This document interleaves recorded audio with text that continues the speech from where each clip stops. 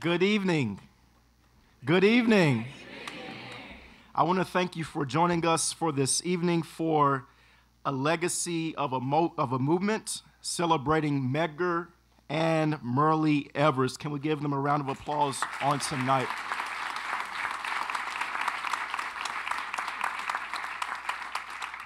Tonight's event is the result of a collaboration between Seaver College, Student Affairs, and the Office of the Provost. So we want to thank them for this wonderful and historical and legendary event. I am Dr. Stanley Talbert, and I'm an assistant professor of religion here at Seaver College. Good to see some of my students. We are especially privileged to have with us this evening Myrlie Evers, Jerry Mitchell, and Jamie Floyd. Let's give them a round of applause.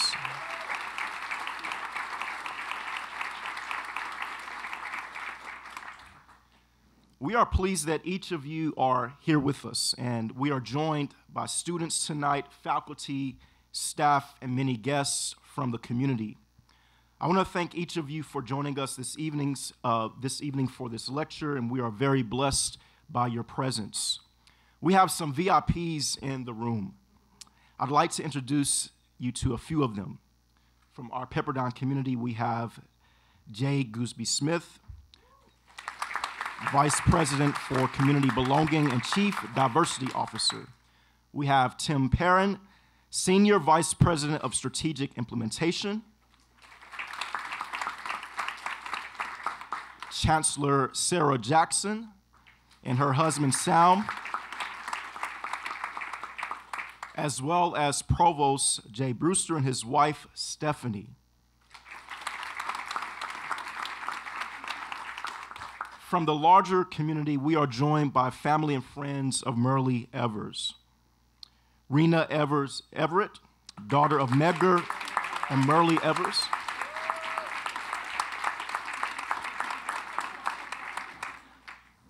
Dean Bakwe, longtime editor for the New York Times.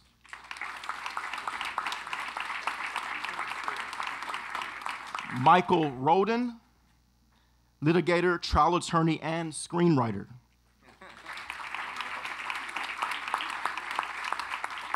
And Todd Robinson, writer and director. Let's give them a round of applause.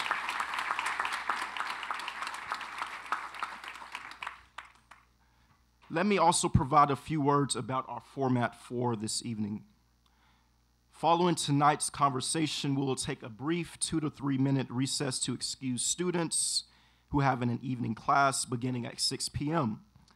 Students, if you do not have an evening class, please extend our speaker and the other guests the courtesy of remaining in your seats through the question and answer session. Following the recess, we will proceed immediately to the Q&A.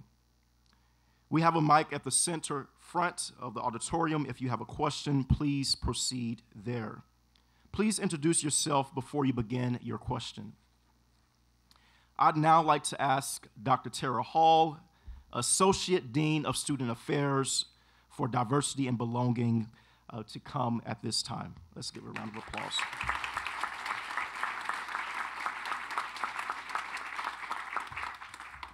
Thank you. As we prepare for what we know will be an engaging conversation tonight on the eve of Mrs. Evers' 90th birthday. Yes. Yes. We have some greetings and celebratory remarks from some who were not able to physically be with us today. Let's all please turn our attention to a video with some special greetings.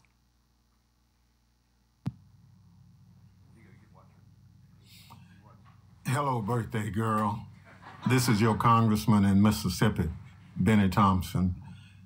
I really wish I could be there in person to see all of the celebration that's going on there at Pepperdine. But you know, I had you long before Pepperdine.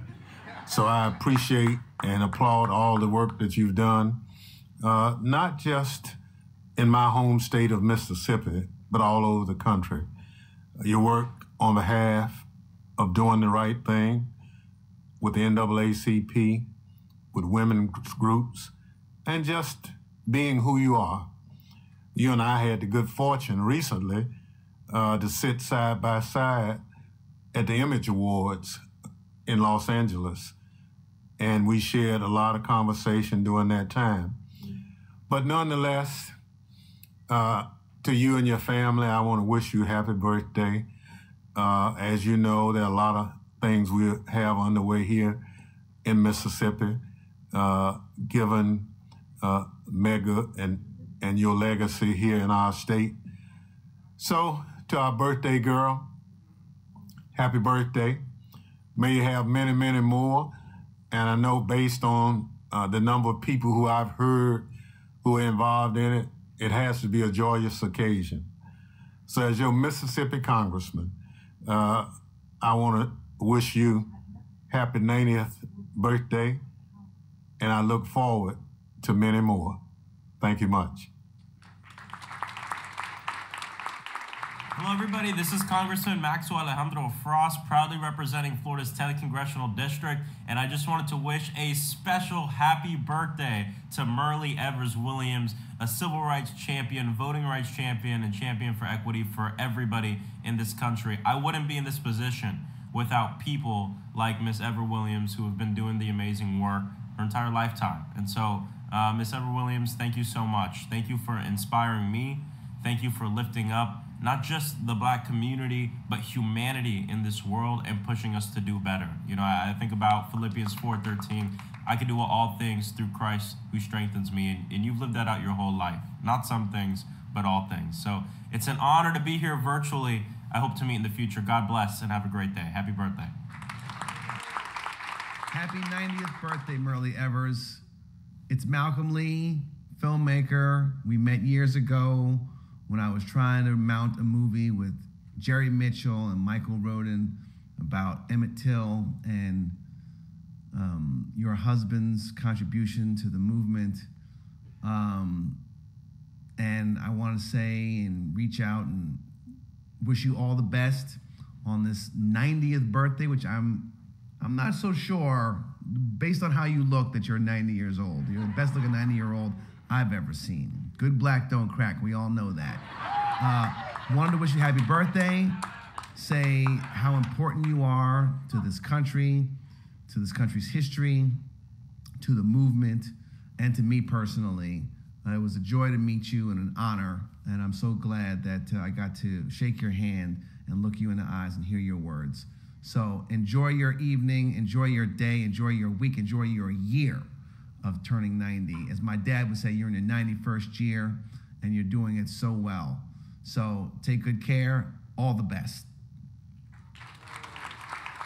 Happy birthday, Myrlie. For so long, your grace, your courage, and your abiding commitment to American possibilities has inspired the entire nation. More than 70 years ago, you and Medgar began the work that has become your legacy, defining a vision for the nation we could become. So as you look out over the crowd of students in front of you, I hope that in their eager and determined faces, you see your work has inspired an entire generation, actually generation after generation, to continue fighting for a brighter future. Thank you for answering hate with love, for choosing leadership in the face of great hostility, and for never giving up on the promise of America. You are a light that guides us all as we meet the challenges of our time.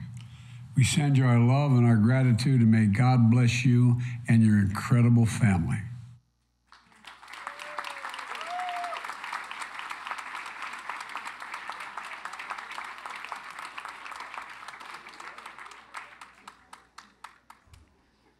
Wow.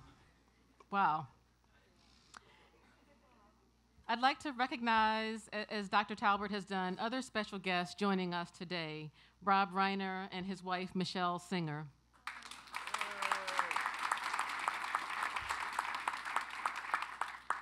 Rob Reiner is an actor and director whose portfolio spans numerous television shows and movies. One of his directorial projects is the 1996 film Ghost of Mississippi, which is based on the 1994 trial of Byron De La Beckwith, convicted murderer of Medgar Evers, and is central to today's discussion.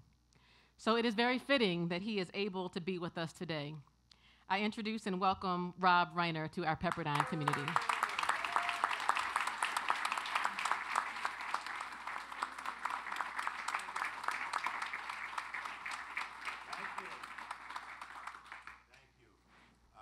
I've never followed a president before, so that's a little tough.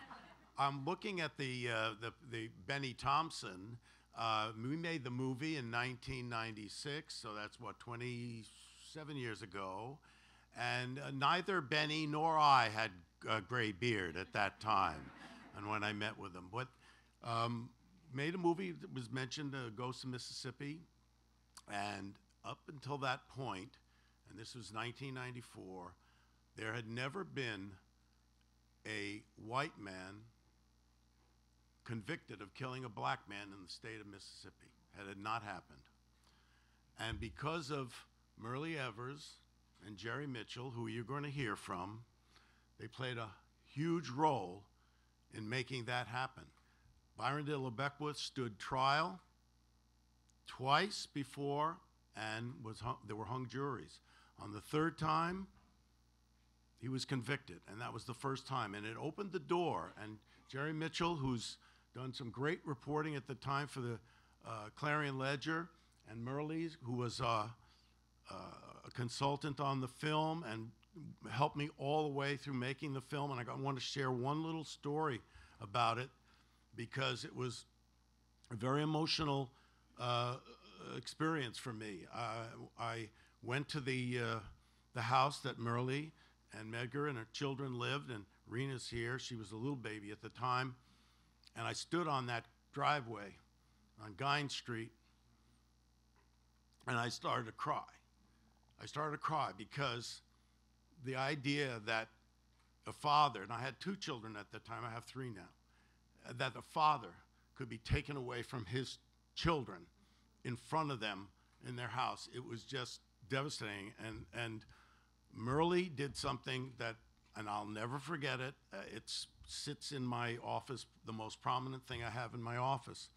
When we were promoting the film, we went on the Oprah Winfrey show, and Myrlie gave me, encased in this frame was a poll tax receipt that was in Medgar's wallet the night he was assassinated. And it still had blood stains on it. And she gave that to me, and I went again. I went again. I started to cry. So it's a very important time for me, and I'm very proud to have been able to do this. And the work that Jerry and Myrlie have done opened the door for many more prosecutions, and many more people were brought to justice for the horror. Rena was, she said to me, because Rena played a part, all the kids were in it, they all played their parts, but Rena said, no, I want to be in the jury box. When they convict him, I want to be there. So Rena was there in the jury box. Anyway, thank you, and I'm so thrilled, and what a pleasure to do this. And we have a great journalist here, Jamie Floyd. Have you met her? Do you know Jamie? She actually interviewed Myrlie before, and she told me right before we started this that she's writing a book on Thurgood Marshall, which famous case in Brown versus the Board of Education, 1954, which started, was a big didn't start, but it was a big push for the civil rights movement. So she's a brilliant journalist and interviewer, and she is going to interview these 2 people, and I'm glad you're all here, and I can't wait to hear what they have to say. Thank you.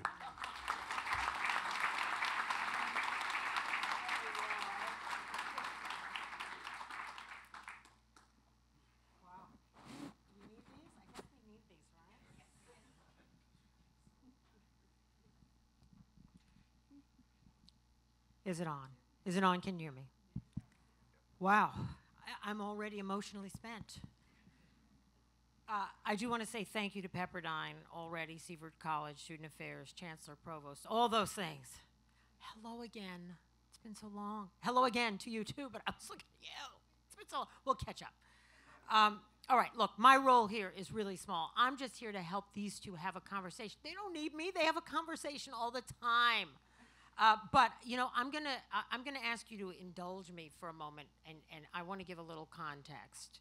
I met Jerry, I want to say 30 years ago at an IRE conference, IRE, Investigative Reporters and Editors. And I followed his career tick by tick, including this case that he helped to crack, his collaboration, his friendship with Myrlie Evers Williams, who was my hero because I grew up in a family of civil rights activists, so I'd always heard the name, Myrlie Evers Williams. Myrlie Evers, as a child, Medgar Evers. Medgar Evers, Myrlie Evers, the Evers. So I was following the case and following Jerry and following Myrlie and following their work. I never dreamed I would sit in the presence of this woman. And I want to say to you that it is a gift. I didn't write this down. I'm just speaking now, which is dangerous.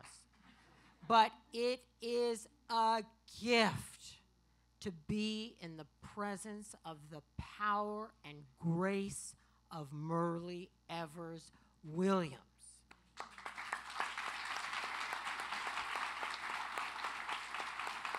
And I say this from the bottom of my heart. I've met her in '94 when the case was happening, in '96 for the movie. Twice she has graced me with her presence. And I've said all through my 30-year career, you can check my bios, I've done hundreds of interviews, that the one that has meant the most to me is my time spent with this woman, Myrlie Evers Williams.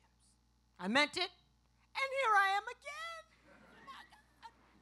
And when we stepped into the room with Jerry, my dear friend, and this dear woman, I felt that power again. She just speaks, and you're about to hear it, and it just blows you away. So let's hear her speak. How about that?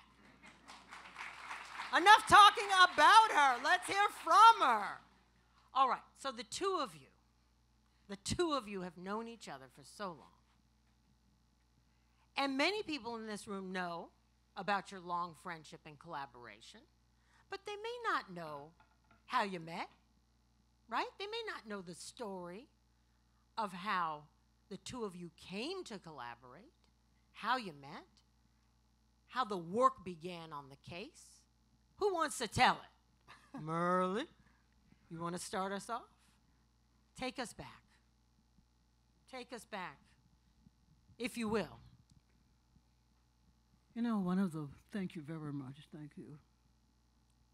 And I thank this wonderful audience.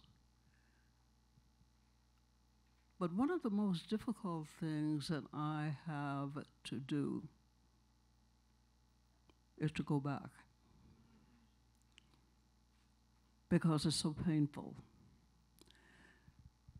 But even after all of these years, I find myself going back periodically, not necessarily on the date that Medgar was assassinated, but as things happen in our country that remind me of those times then. And I say, still? Are we still dealing with the same angers, the same hate? What has happened to us as a people? What has happened to us as a country? Can't we ever rid ourselves of those evils? And sometimes the answer comes back in sweeping form and says, no, it's here permanently. And I say to that voice, you're wrong. It will not last permanently in this country, because there are too many people of goodwill, too many young people who are coming up, learning about our society, the good, the bad, and all the in-between. And as I listen and work with those young people, there is hope that America will not have to deal with prejudice and racism as it has in the past, that they will help bring us through to be who we should be.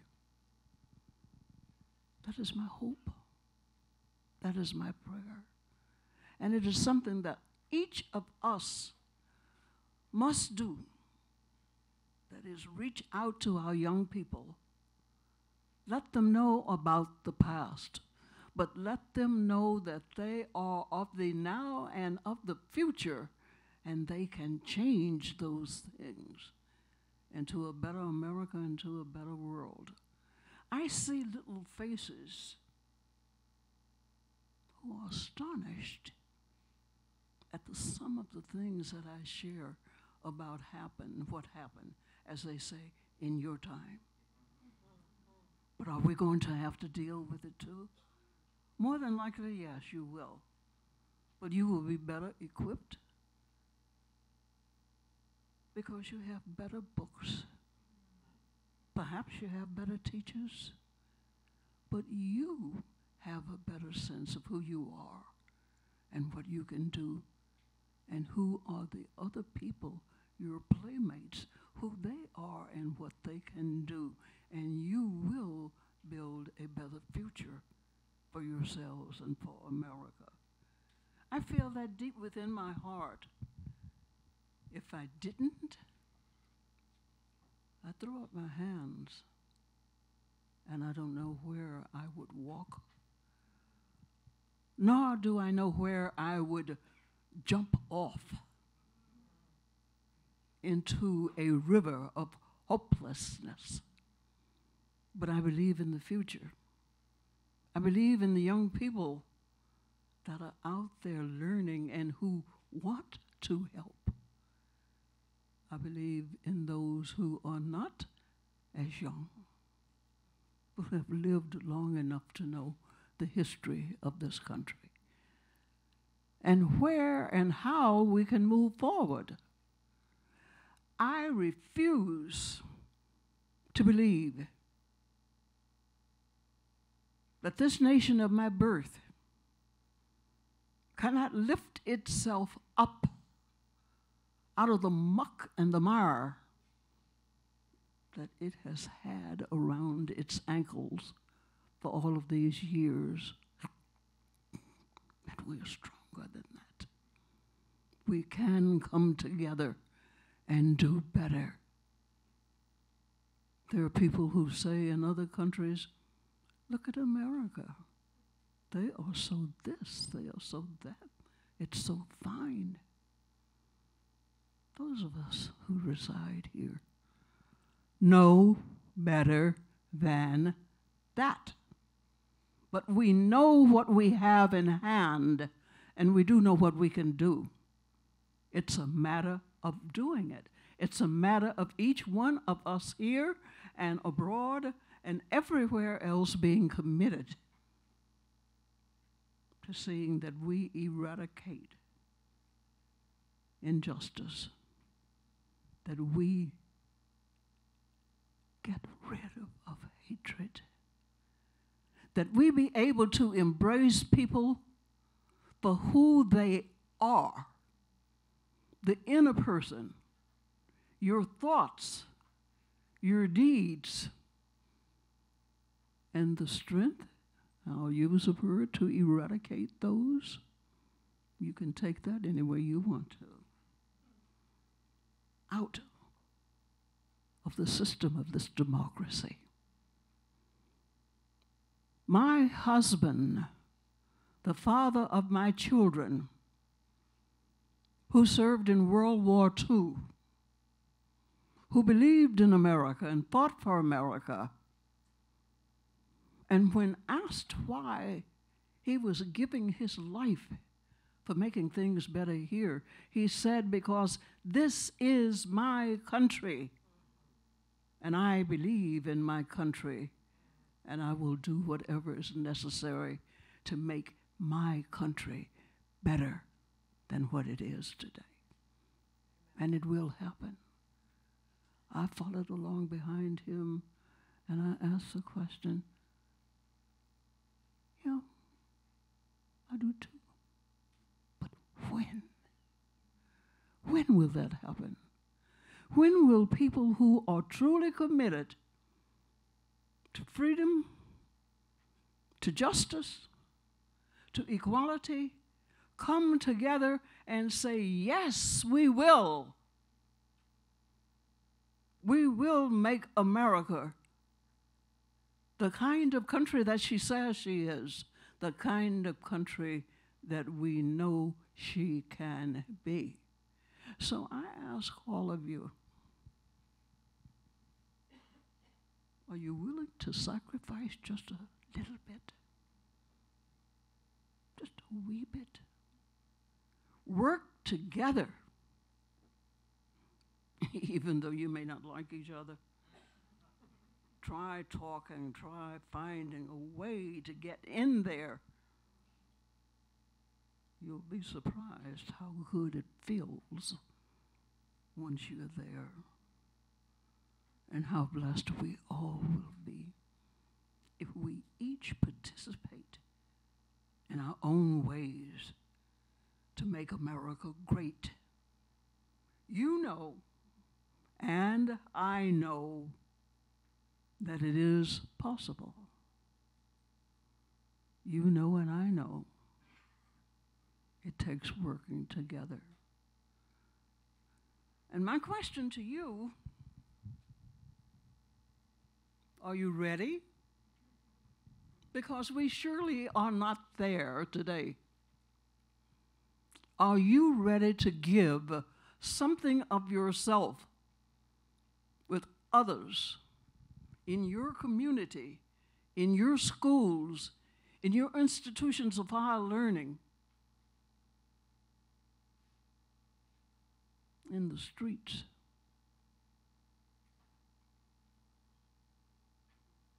In the holes?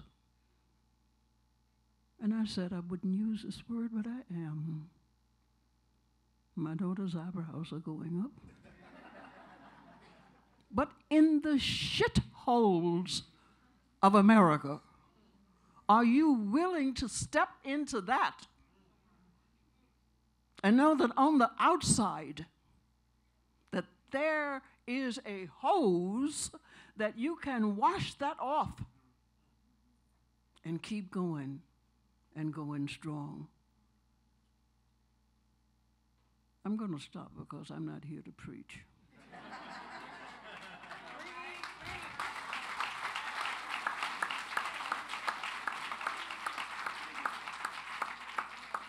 But I will close by saying,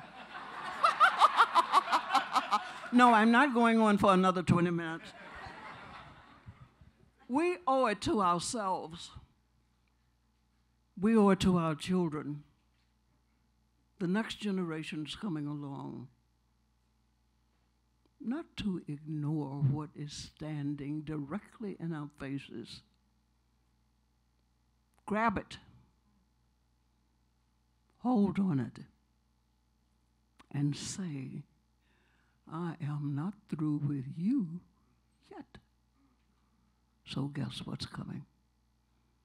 And it will be the best of each and every one of us. I know we can do it. I'm reaching my 90th birthday. That's okay, you can applaud.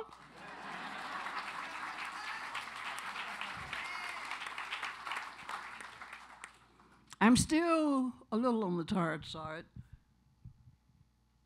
And when I really want to talk to myself, I say, Myrlie May, you can do it. And something says, you really think I can?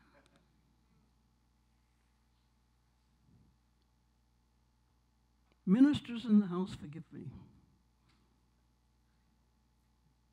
But I answer, hell yes, you can. And you will. And it's that kind of attitude that will move us forward in today and the days yet to come. And I know I am really going to catch it from my daughter for using that term, but I felt it was necessary because I feel so strongly about all of this.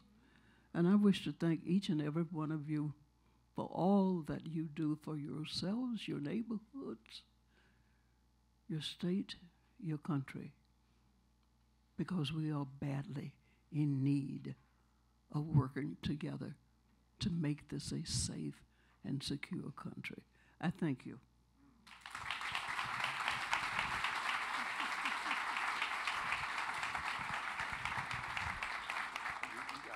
Keep it. Keep it. I got one here. You're not finished. You got one. You're good. Keep it. I'm going to ask, do you mind? Oh, hold on to it because I have a follow-up. Hang on. Hang on, And Myrlie, it is you're this not done. question. The young people will then say, I feel despair. I'm losing hope. I hear what you say about optimism and hope, but Ms. Myrlie Evers Williams, how do I keep hope alive?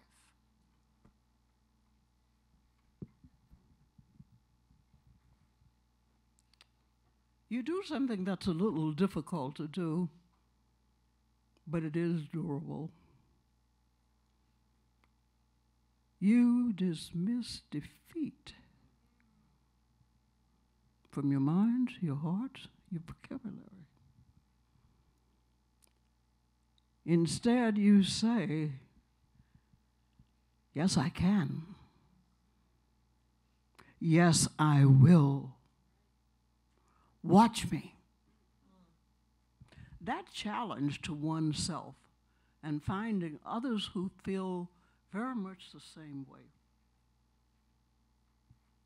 of working with elders who have been there, who know the battleground, it's nothing like it. It's not my generation's responsibility. It's not your generation's responsibility. It's not the younger people's responsibility. It's all of our responsibilities to find a way that we can work together. And there's no such thing as we can't. And that's what too many of us think. Get out there and do it. Even if you fall the first time, get up and try again. Don't ever give up on your freedom. Don't ever give up on who you are, what you want to be. I did not intend to be a preacher tonight.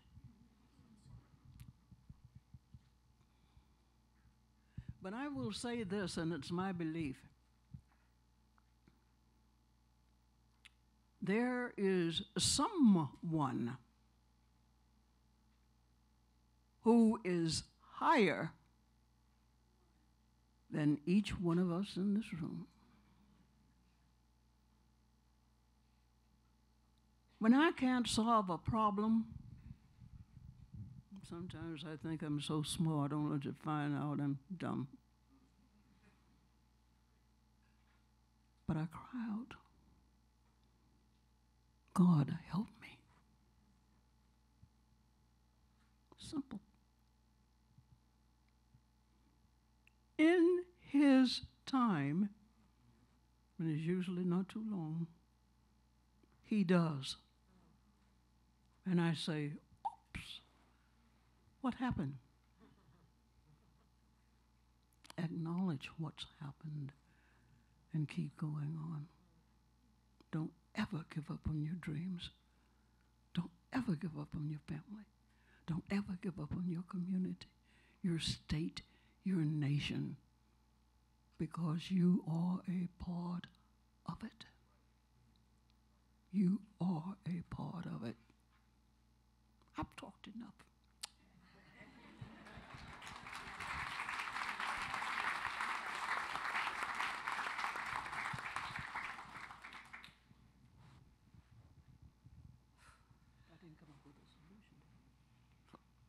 be back to you. Mr. Mitchell. Yes. Do you share this, is it fair to call it optimism? Yeah, I mean, I think in general, yeah. I mean, I'm optimistic in a sense, but I'm also mindful of this, and I know Myrlie Evers has talked about this as well in our conversations, is one of the problems we're having right now is that we keep repeating our history because we don't know our history. And that's what I see over and over again, that people don't have a concept or knowledge of what has happened before. The civil rights movement, for example, gets reduced to Rosa Parks sat down, Dr. King stood up, everybody got their rights. Well, that's such a lie, you know, and in so many ways. And so we need to tell these stories. There are now people out there who say, oh, let's not tell things that are uncomfortable. Let's not share things that are painful in history, right? And we are at a Bible college, so I can say this, right? Does the Bible have any tragic stories in it? Maybe a few, but you guys keep studying it, right? Why? So you can learn from it. That's what history is about, to learn from it. So we don't do the same thing over and over and over again, and that's what we seem to be doing right now. Anyway, it kind of blows my mind. But that's why I think it's so important that people know these things, to not rely on your news from Facebook or social media completely. I mean, it's okay to go on social media, I'm not saying that, but what I'm saying is you never know that what's on social media is not some bot from some, you know, either special interest group or foreign interest group that's putting it out there. You know, they're talking about pizza parlors and child molestation and all sorts of things like that are just not, they're just lies. And so you have to, that's why I think journalism has such a role in this. And you cannot have justice until you have the truth. And even, yeah, it's worth clapping about. And even if you can't get justice, or maybe complete justice, you can still have truth. You can still tell the truth about what's going on. And that's why I love you, Myrlie. And you've always been a beacon of light to tell the truth, regardless of, the consequences even of what you had to say. So I applaud you, and I'm just so grateful to be with you and to help you celebrate your 90th birthday. This is a special day, and so love you and love Rena, love your whole family to death. So great to be with you. Yeah, thank you.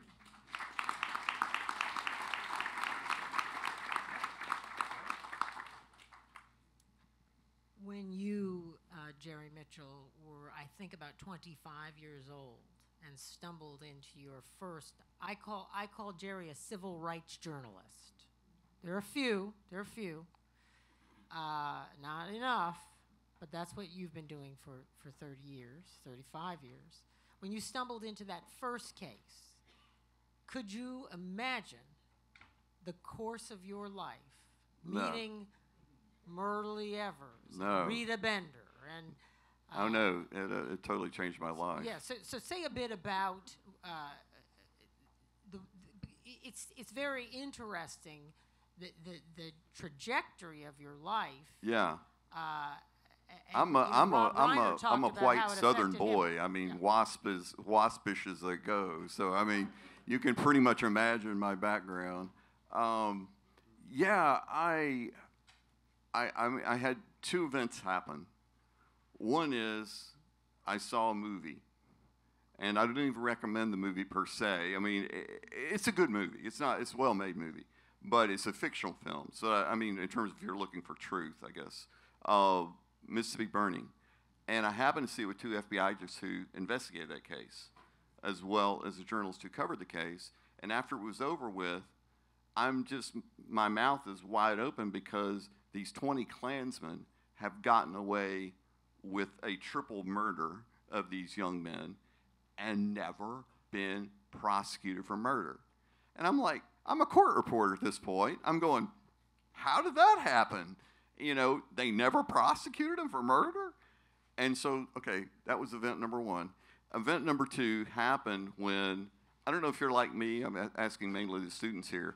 If someone tells you you can't have something, I want it like a million times worse. Anybody else like that? Yeah, I got a few takers on that. And so there was something in Mississippi called the Mississippi Sovereignty Commission, which was this segregationist spy agency Myrlie knows all about, spied on her husband and them, and trying to catch them in an illegal act. We were about that. So anyway, so the Mississippi legislature, this agency existed from the 1950s to 1970s, kind of the state equivalent of the White Citizens Council. And then the state did away with it, and the Mississippi legislature voted to seal all those spy records for 50 years. So my first thought when I found that out was, there's something in there, right? Or they wouldn't be sealing for 50 years. So lo and behold, began to have sources leak me the file, and what they showed was at the same time the state of Mississippi was prosecuting Byron D. LeBeckwith for the murder of Medgar Evers.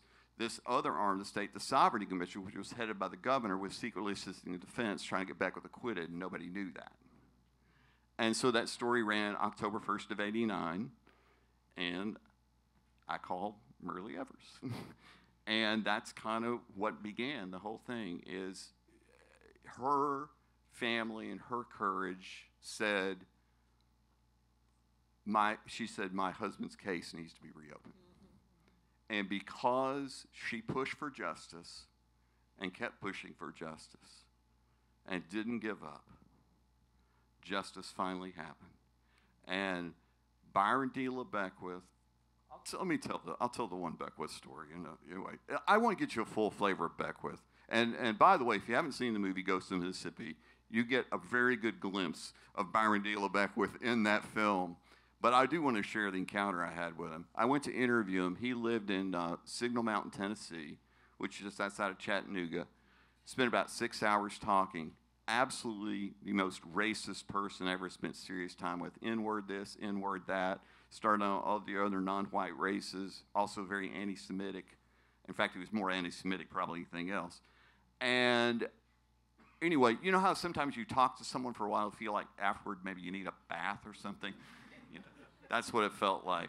So got done talking, and by this time it was dark, and he insisted on like walking me out to my car, and I'm like, that's okay. I think I can find my way. So he walks me out to the car, gets me out and says, if you write positive things about white Caucasian Christians, God will bless you. If you write negative things about white Caucasian Christians, God will punish you. If God does not punish you directly, several individuals will do it for him. And so his wife had made me a sandwich. I think you can guess what I did with the sandwich after that. So fast forward, Byron D. LeBeckwith gets indicted for the murder of Medgar Evers. He fights extradition. At the time I interviewed him, this is all pre-internet, remember, he had no idea that I was the one that wrote the story that got the case reopened. By now, he figured it out. And so he's in the courtroom, he spots me, and he goes, you see that boy over there? When he dies, he's going to Africa. I turned to a friend of mine and went, you know, I've always wanted to go to Africa. So Byron D. LeBeckwith was convicted of the murder of Medgar Evers in the exact same courtroom, by the way. He'd been tried in almost 30 years to the day. And when the word guilty rang out, you could hear the waves of joy as they cascaded down the hall till it reached a foyer full of people, black and white, just erupted in cheers.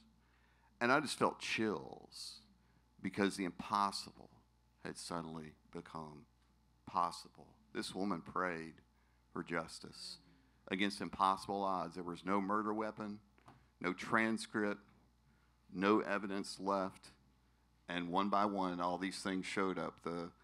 The crime scene photographs of the killing of Medgar Evers, including the fingerprint of Byron D. LeBeck, was lifted from the murder weapon. She saved a copy of the court transcript in her safety deposit box.